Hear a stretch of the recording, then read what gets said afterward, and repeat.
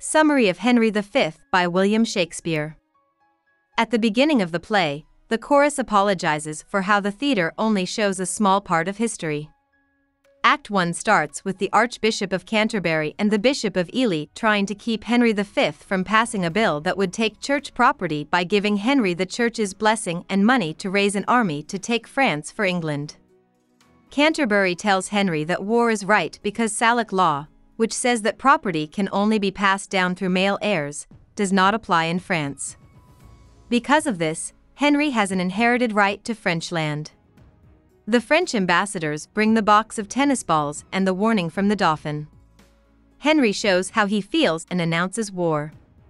Bardolph, Nym, and Pistol are also fighting, while Hostess Quickly and Boy are at Falstaff's bedside. France pays the English lords Scrope, Cambridge, and Grey to come up with a plan to kill Henry, but Henry finds out about the plan in time. He plays with the rebels by letting them say that the king should be cruel to a commoner, and then he finds out what they were up to and puts them to death according to their own policy. Henry goes to France by boat. Henry V gives King Charles, the Dauphin, and the French court a choice: give up or be attacked. He laughs at them. The chorus says that Charles gives Henry small dukedoms and his daughter Catherine. Henry isn't happy, so he attacks Harfleur. To get his men excited, he talks about their power and nobility. Nym, Bardolph, and Pistol try to avoid fighting while Fluellen gives a talk about Roman military rules. Harfleur gives up after Henry threatens him with terrible violence. Henry then tells his men to be kind to the French people. Catherine works on her English at the French court, while the French get ready to gather their army. Back at the English camp, Henry agrees to put Bardolph to death for stealing. He doesn't seem to have even thought about or noticed that Bardolph was one of Falstaff's friends when Falstaff was Henry's guide. By doing this, Henry is trying to teach his troops to be good people. Montjoy, a French diplomat, comes to ask Henry for a ransom to pay back the damage he has done to France or face total loss. Henry refuses to back down and says he will fight the next day even though his troops are tired. The two forces wait for the fight to start the next morning. The French are proud and sure of themselves, while the English are tired, sick, and afraid. Henry goes around the English camp dressed as a common soldier and argues with Michael Williams about whether the war is fair and whether the king has the right to start it. He gives gloves to Williams and promises to fight him when they meet. Alone, Henry talks about the stresses of being king and wishes he had the peace of mind of a commoner. The next morning, the French charge into battle with confidence while the English, who are outnumbered, wait for reinforcements. Henry then gives a speech about the pride and unity of the English. He says that this day, St. Crispin's Day, will always be honored as a way to honor the bravery of his men. His men charge out with a lot of energy and beat the French. A group of French rebels destroy the English camp and kill Boy and other people. Montjoy shows up and asks the French if they can tell the noblemen's bodies from the commoners'. He also says that the English have won. The battle is called the Battle of Agincourt by Henry. He gives Fluellen Williams's glove under fake pretenses.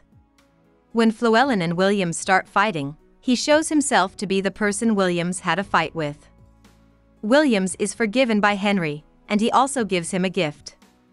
A messenger says that France has lost 10,000 people and England has lost 29,000 people. Before going back to England, Henry gives God the credit for the win and calls for a holy parade and Christian burials. The chorus talks about how humble Henry was in England and how he went back to France to make a peace deal when the Holy Roman Emperor asked him to. The last act starts in France, where Fluellen fights Pistol for making fun of the leek he wore in his hat to celebrate St. Davy's Day. Gower agrees with Fluellen and tells Pistol not to make fun of other countries.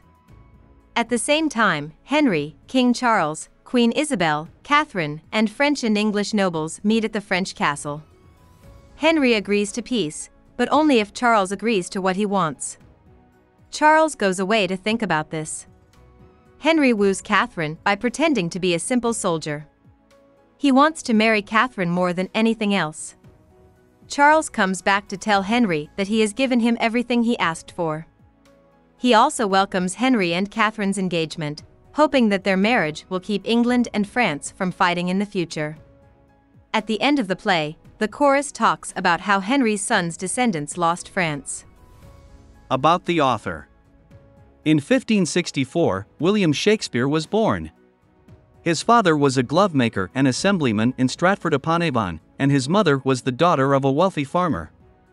At age 18, Shakespeare married Anne Hathaway, who was 8 years older than him.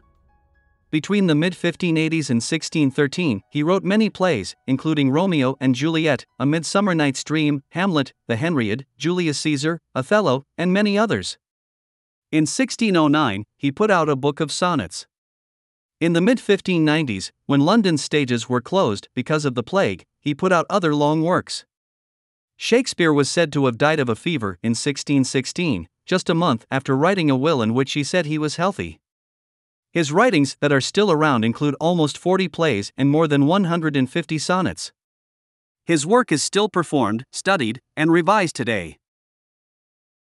Hope we summarized it fully and you liked it.